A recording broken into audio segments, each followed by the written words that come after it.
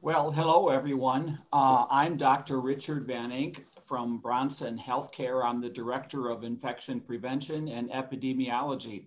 And I have with me today two experts in the area of vaccines, Dr. Carla Schwalm and Dr. Megan Sikkema. So I wonder if you folks could perhaps introduce yourselves and tell us a little bit about why the topic of COVID-19 vaccine is important in your practice. Dr. Schwalm? Hi, I'm Dr. Carla Schwalm. I'm the Medical Director for Pediatric Hematology and Oncology here at Bronson Children's Hospital. I actually started a COVID-19 pediatric oncology registry with a few other people across the country, and we've registered over 1,200 patients, and we recently started a vaccine registry as well to see if there are effects happening with pediatric oncology patients to try to make sure that we're capturing those. All right, Dr. Sikkema. I'm Megan Sikkema. I'm a pediatrician at Bronson Children's Hospital. So I work in the outpatient world at Rambling Road Pediatrics, as well as the inpatient pediatric unit. Vaccines have always been a passion of mine as a pediatrician. We talk about vaccines, we give a lot of vaccines, and especially with seeing some of the damage that COVID-19 can do to our kids in many different ways. I'm very passionate about making sure that families are comfortable and considering all their options when it comes to the vaccination.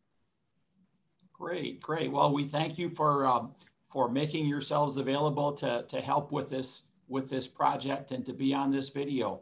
Let's talk a little bit about what the topic is for today. Most Americans are advised to get the COVID-19 vaccine.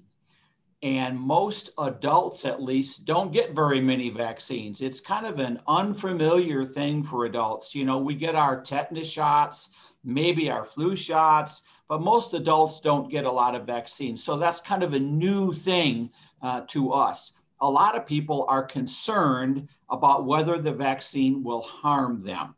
And that's a very important concern. It's very common.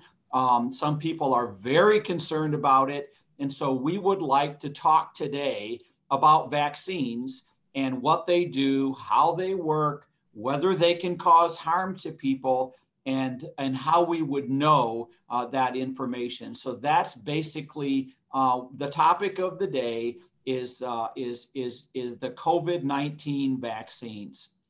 So the first question that we have is kind of a basic question. What is a vaccine? What do vaccines do for us? Megan, would you like to do that, since you probably have given more vaccines than almost anyone else? So tell us about that.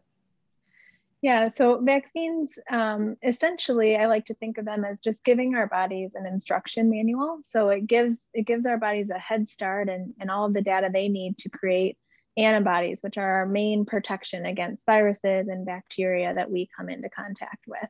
So while there's lots of different ways of making vaccines, essentially the underlying theme is just to prime our bodies to be ready to fight off anything that comes to us. Yeah. Yeah. So Carla, how long after you take a vaccine does that vaccine stay in your body, and what changes happen in your body after you've taken the vaccine? Specifically with the mRNA vaccines, the mRNA gets into your cells. It does not get into the nucleus of your cell, so it doesn't get into your DNA, but it gets into the cells, and a protein coding piece of your cell starts making the spike protein, which then gets onto the white blood cells, and your body recognizes that as foreign and starts making antibodies to the spike protein. Both the spike protein and the mRNA are out of your body fairly quickly after your body recognizes that it's there. All right, so it actually stays in your body after you've had the COVID vaccine for more than a day or two.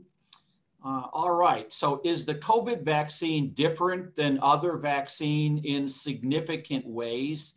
And Megan, do you think that the COVID-19 vaccines are as safe or safer or less safe than all the other vaccines that we normally give to people?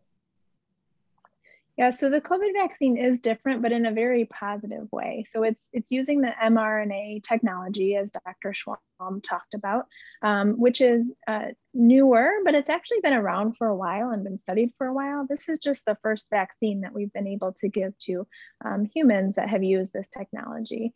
And all of our data so far shows that it's actually one of the safest ways to make a vaccine, and the side effect profile is significantly less than many of the vaccines that we give. So likely we'll be seeing this technology in the future for many of our vaccines. Yeah. When you take a vaccine, sometimes you can feel it working. That is, the evening, in my case, the evening after I take a vaccine, I know that I've taken the vaccine because I have certain feelings in my body. So Carla, what does it feel like when you take a vaccine, and what's happening to your body to make you have those feelings? Yeah, so the shot itself feels like just any other vaccine, which my kids will tell you is the worst ever. But I will tell you, it's not that bad. The symptoms with the COVID-19 vaccine have been a little bit different than regular vaccines.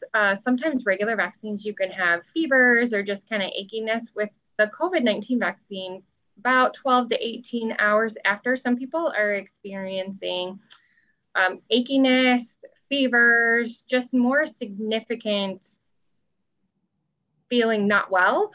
Not so much cough and that sort of thing, but just really achy and just not feeling like you can get out of bed. That lasted for me about 12 hours. And then progressively after that, I got just a lot better. Definitely taking Motrin and Tylenol during that time helps. Mm-hmm, mm-hmm. Dr. Sikkema, any other things that you've noticed your patients tell you after they've had the COVID vaccine?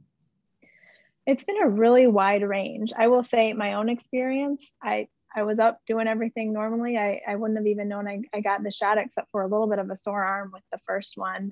And when I ask my patients or families of my patients, it's been anything from what Dr. Schwalm described to really not even realizing that they had a shot. So I like to describe it as it's just your immune system working and firing up and getting ready to confront the virus if that happens. So all positive things, even though it can feel a little bit miserable for a few hours. Yeah, and those feelings that you have after you take the vaccine are normal, and they mean that your body is responding the way it should to that vaccine. So that's not necessarily a bad thing. It's actually sort of a good thing. Now, sometimes we hear from people that they've heard from people that the vaccine has caused harm to someone. Do we know anything about that, Dr. Sikkema, in terms of whether this vaccine commonly causes harm to people? Is that something that we should be concerned about? So in general, with the original studies and then the millions of people that have received the vaccine since those initial studies, there's really no evidence that there's significant harm caused by the vaccine. There is the VARE's data, the Vaccine Adverse Event Reporting System data that sometimes we'll hear about, and that's really that anyone can submit anything that happened around the time of receiving the vaccine. So there's a lot that's there, but there's constantly watching that to see if there's anything of any significance. And thus far, there really hasn't been anything of concern in terms of negative effects. Yeah. Dr. Schwalm, Dr. Sikkema just mentioned this system called the Vaccine Adverse Event Reporting System. Before COVID, hardly anyone knew about this system. And now it seems like a lot of people are talking about it and searching it on the internet. So can you tell us a little bit about this system and what it tells us, and perhaps what it doesn't tell us about any harm that we're hearing about from vaccines? Yeah, so like Dr. Sikkema touched on, anybody can enter into the VARE system.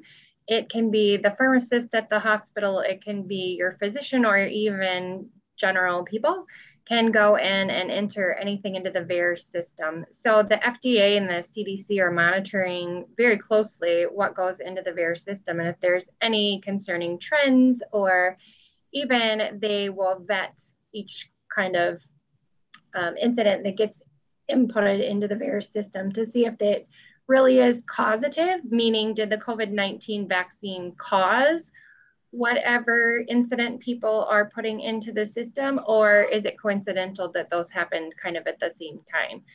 And you may have seen some Facebook entries going around about that thousands of people died, and that's in the VARE system. If that were true, the CDC and the FDA would definitely have taken some action and protect the public and make sure that this is a safe vaccine. So it's being monitored very closely, and you can feel confident that the data that's in the system is being monitored. Yeah, so the VARE system doesn't really determine whether the vaccine caused anything. It only says that you got the vaccine and something happened to you, and it got reported, but the cause and effect relationship is not yet established when it's in the VARE system. That data goes to scientists and people that look at that and say, okay, now, is there a relationship between them, or is it just two things that happened in close proximity? Yeah. The VARE system even has a disclaimer when you log into it that says, this data may or may not be true. It may or may not have been entered by reliable sources. Yeah.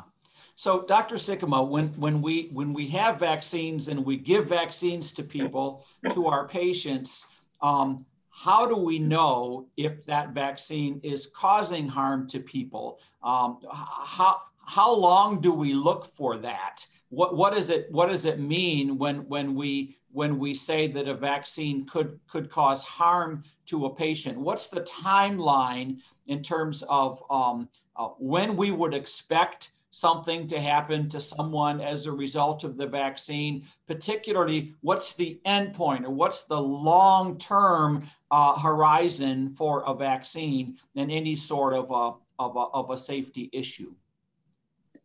So typically we look for, we monitor a very long time, really forever. When a vaccine comes out, we're always reevaluating the safety. But in terms of really noticing any significant effects, it's usually within the first 8 weeks, and often sooner than that. But our data for the original vaccine when it came out was about 2 months. In the history of all vaccines, there's really not any vaccine out there, or that was ever out there, that showed any effects past the first month or so of monitoring.